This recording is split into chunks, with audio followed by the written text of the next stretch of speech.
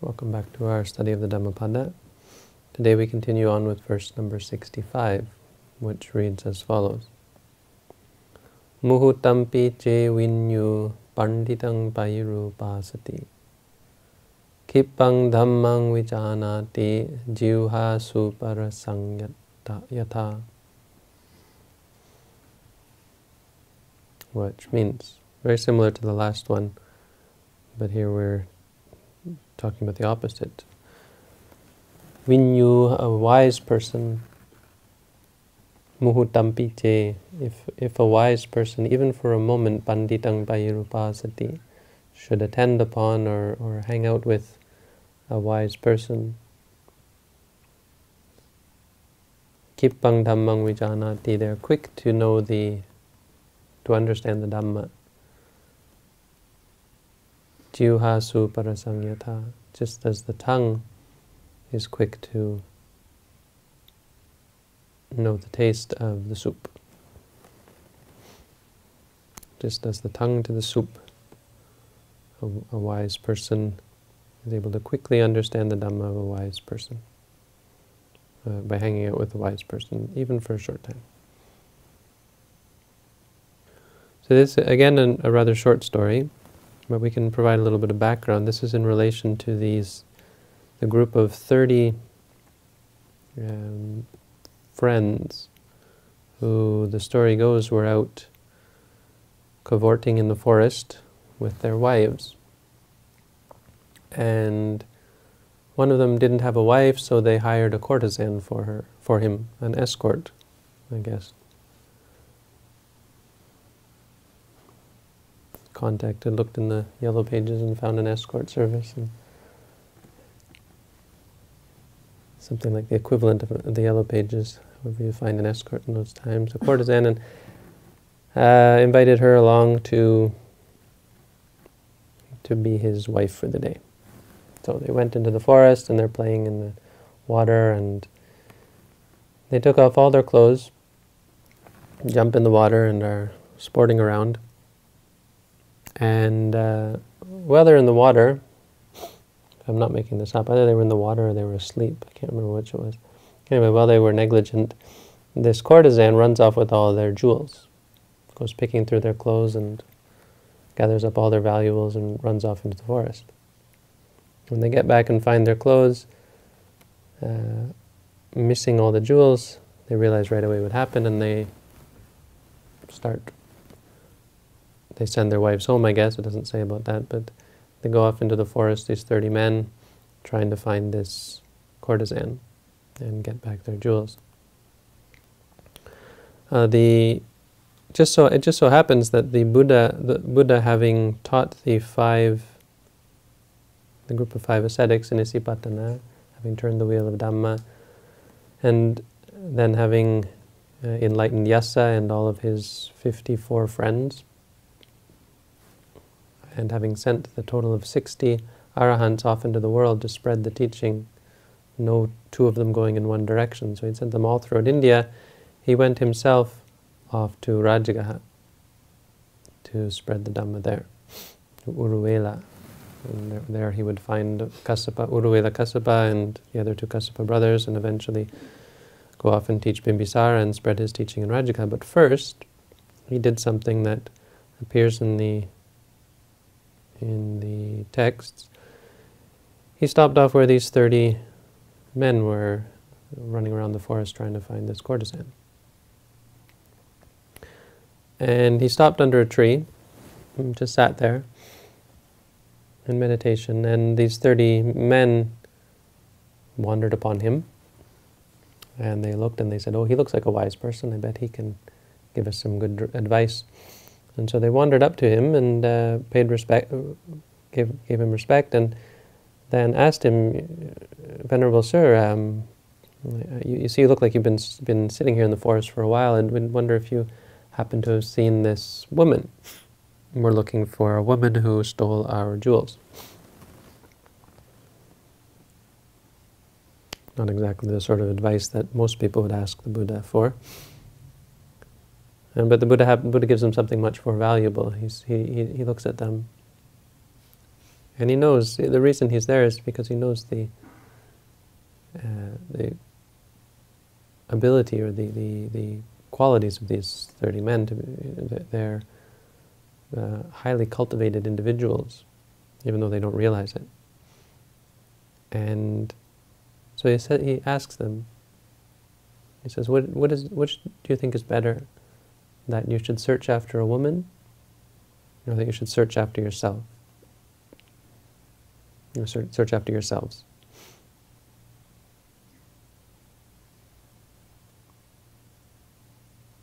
Not exactly the advice they were looking for, huh? And of course, this is the Buddha, and so they take in what he's saying, and they say, of course, it's much more important. Really, even all the jewels that we lost are not really all that valuable in comparison to finding oneself. Which actually sounds kind of non-Buddhist if you think about it. Buddhism is all about giving up yourself, right? Giving up the idea of self. But and so a lot is made of this passage actually. Or those people who think that the Buddha actually taught that there is a self, or had some idea of there being self. But it was quite clear from the Buddha's teaching that that's not the case, and this is simply a teaching instrument, right? How to get them to look for something that's truly valuable. They probably were Hindus, or whatever would have been.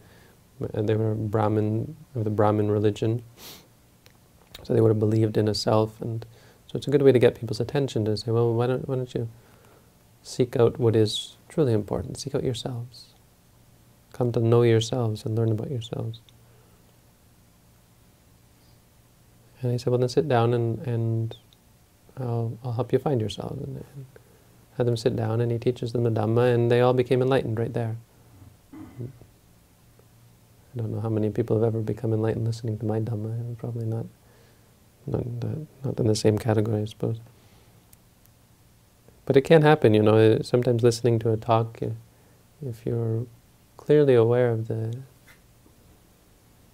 experience during the time that you're listening to the talk, it's useful because, one, you can't go anywhere, and two, the teaching constantly reminds you of good things. Three, the company of the fellow audience members are all ideally on the same path. And so there are good qualities to the experience of listening to the Dhamma that you don't get elsewhere. During that time, it actually can be quite easy to realize the teachings, realize the truth of the Buddha's teaching, to find the truth, to understand reality.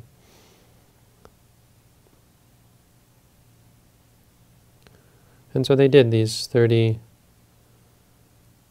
young men became arahants and decided to become monks, and proceeded along with the Buddha. I'm not sure where they went actually. Maybe they went off on their own somewhere. But the other monks were talking about this later, and this is how this verse came up. They said, well, this is kind of crazy, you know, all of us would take so much work, and you know, maybe these monks weren't yet arahants, but they were, or maybe they were, but how long it took them to practice over the days and weeks and months and even years to become arahants. But these 30 young men who were earlier in the same day frolicking in negligence, you know, in indolence, and then suddenly they can become arahants. How is that? And the Buddha came in and asked them, what are you talking about? And they said, oh, we're talking about this. And then the Buddha said, well. And then he actually told one of the Jatakas based on this. He said, or he reminded them of a Jataka of once in a past life he had taught these 30. These 30 men were coming to kill him, and he was able to help them realize the error of their ways, and as a result they gave up their evil and became disciples of his. But the meaning behind it is that they had a lot coming into this. We call upanisaya. They brought from their past lives. And we all bring this from our past lives. We come into this life with qualities, both positive and negative. The fact that we're born human means we definitely still are born with unwholesome qualities. Everyone, even the bodhisattva, was born as a human being, has to still have greed, still have anger, still have delusion. Without those, we wouldn't be born again as a human. So we have negative qualities, but we also carry all the positive qualities, all that we've cultivated in our past lives, all the good work that we've done in Buddhism and outside of Buddhism, helping other people,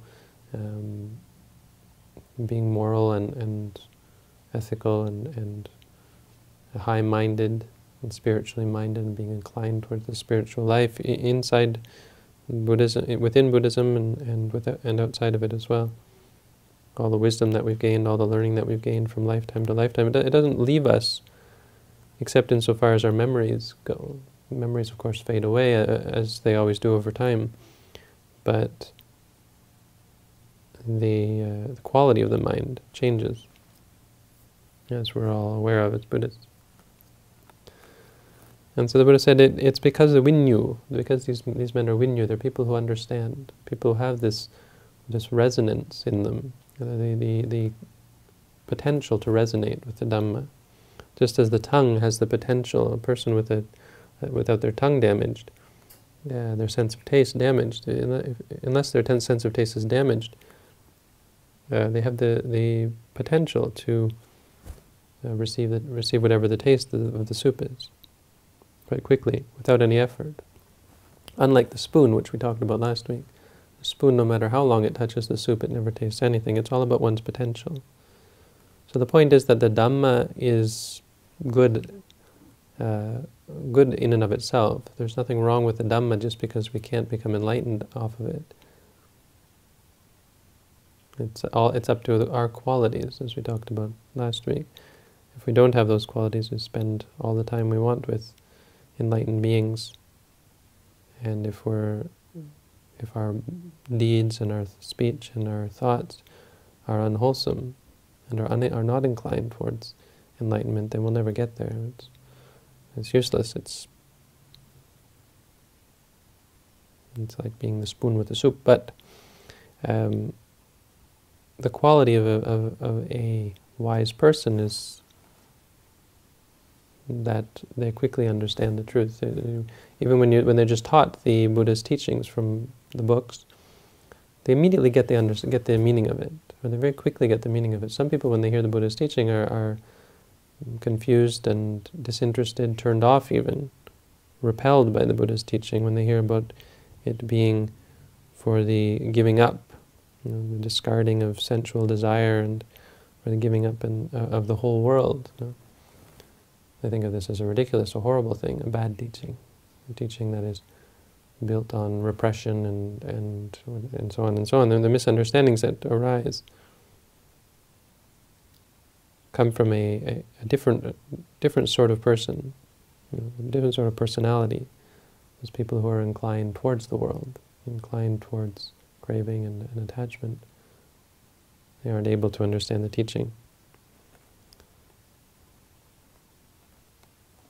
And so it's a common question. How do these monks in the time of the Buddha hear the Buddha giving a talk, and some people just immediately became arahant very quickly, like Sariputta. Sariputta didn't even have to hear from the Buddha. He heard from Assaji, this one of the first 5 monks, one of the 5 ascetics. And he just heard half of a stanza, and he became a sotapanna, just from hearing half of the stanza. Ye dhamma hetu pabhava, ye dhamma hetu pabhava, te sang hetung tathagata aho. That's it. You just heard that. Whatever dhammas arise based on a cause, the Tathagata has spoken of that cause. That's it. Became a sotapanna. He was ready for it. That's the very sensitive tongue. Very quickly was able to realize the teaching. So, what does this mean for all of us? It means that realistically we should, first of all, we should never fault the teaching. just because it doesn't bring us anything. If we can find fault with the teaching in an intellectual sense, this is when we should give up the teaching. But when we find the teaching doesn't work, we have to ask ourselves one of two things. Is the teaching ineffective, or are we unable to understand the teaching? Are we unable to understand and put it into practice? There's these two ways. When you see enlightened beings, and this is the key, is if your teacher is full of greed and full of anger and full of delusion, they think, oh, maybe it's my teacher's fault, or the teaching is impure.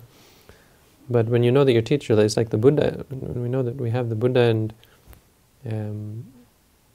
when we see that people who practice meditation are able to free themselves from these things, then we have to understand that it's most likely our own fault. That we ourselves are just lacking in the requisites to quickly understand the teaching. Now, it's the first part. The second part is not to be discouraged, not to be quickly discouraged, because after a week of practicing, I'm still not enlightened. Here I've been sitting for 10 minutes and I don't feel anything yet. That kind of thing. You have to understand that part of this is the cultivation. Tokang tokang, the Buddha said, drop by drop, or little by little. Goodness doesn't come to you all at once. It's something that you cultivate little by little, every moment. Every moment that we're mindful, every moment that we're aware of something, that we're clearly aware of experience, just as it is, without liking and disliking, or judgment, or attachment, or conceit, or views. That moment is blessed, that moment is great. If we can cultivate those moments again and again, continuously, eventually it becomes habitual, and that's when we're able to understand the Dhamma. And for example, when you learn about Buddhism before you practice meditation, it's a lot less clear than after you actually sit down and practice the teaching, and then approach the same text. You find that you understand them so much better, and so much clearer, and so much more fruitfully. And your studies are of far greater fruit because of your practice. So it's not to be discouraged. We shouldn't think that we're useless. We're not like this. We shouldn't think we're the spoon. We should look at our own attitude. Is the point that we shouldn't be like Udayi, this guy who just hung out with the Buddha and pretended to be wise, but never really listened to what the Buddha had to say, or put it into practice, or tried to understand it even.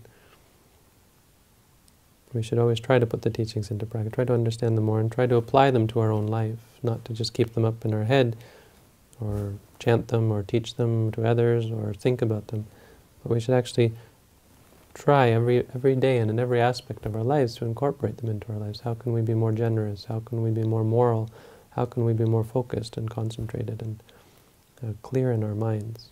And cultivating goodness, the three types of goodness, and cultivating morality and concentration and wisdom. Most importantly, using mindfulness to cultivate it all, because mindfulness is what clears the mind and allows you to see the difference between wholesome and unwholesome, and allows you to keep the mind from wandering in unwholesome ways, focus the mind and see things clearly. That's what leads us to nibbana, freedom from suffering. It's just, the meaning is it's all on us. It's up to us whether we're going to be the spoon or the tongue. So the analogy ends there. It doesn't mean that if you're a spoon, you're always going to be a spoon. It just means don't be a spoon, be a tongue. And try to receive the teachings. Cultivate knowledge and understanding so you can understand the teachings. And don't think that just because you've memorized all the Buddha's teachings, or you know how to practice meditation, that you're a Buddhist, or that you're practicing the Buddha's teaching. You should never take that for granted. You find that the more you practice and the longer that you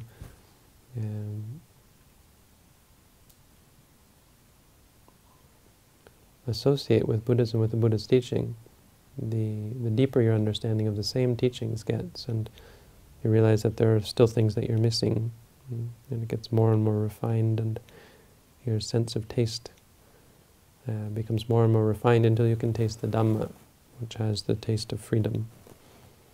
So, simple verse, simple story, simple meaning. And you have to cultivate knowledge and understanding. Understanding of the Buddha's teaching requires us to be ready for it, or us to be in a condition to understand the truth. So, that's the story for tonight.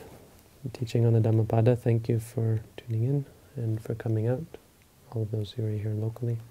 Wish you all to find true peace, happiness, and freedom from suffering.